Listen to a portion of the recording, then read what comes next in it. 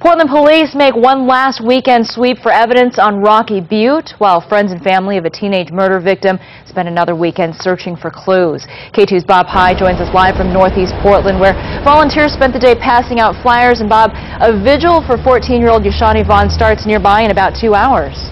That's right, Anna. This is still the base of operations for a small crowd that's been going door to door, handing out leaflets all afternoon.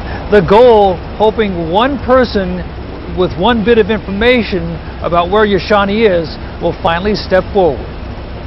Even if it's the worst, we still want to help. Friends and family, even strangers who don't know Yashanee Vaughn's family, pass out donated flyers, hoping one of them will lead to a tip that leads investigators to where Yashanee is. Her mother is my friend, but even if she wasn't, I mean, it's just not her child, it's the community's child.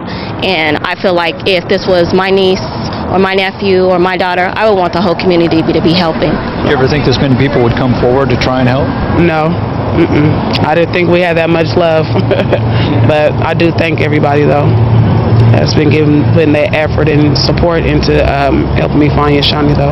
Even though 16-year-old Parrish Benetti is held without bail on murder charges in Yashanee's killing, police haven't found her body or the gun they say was used to kill her. Not far from the leafleting, about 50 searchers spent one last weekend combing the most isolated areas of Rocky Butte for evidence that might lead to Yashanee. Ready up here? Or strengthen the case against the teen police say killed her. Any expectation of weapons up here at all? You know, one of the things that detectives are looking for is all evidence, including, you know, potential weapons, clothing, anything that may have relevance to this case. And people have been showing up here at the base of operations for the volunteer effort for a number of hours. That leafleting will continue until 8 o'clock when the vigil is scheduled here at Northeast 82nd and Russell across from Madison High School. Live in Northeast Portland, Bob High, KATU News. They have certainly been persistent in their efforts, Bob. Thank you.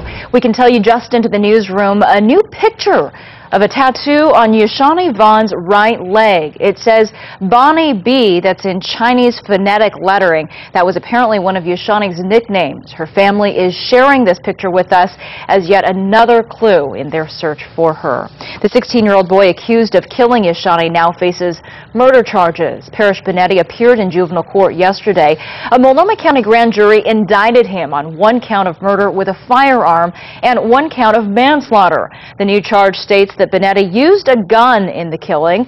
Yashanee's mother and Benetti's father both testified to the grand jury. Also, a judge denied Benetti's bail.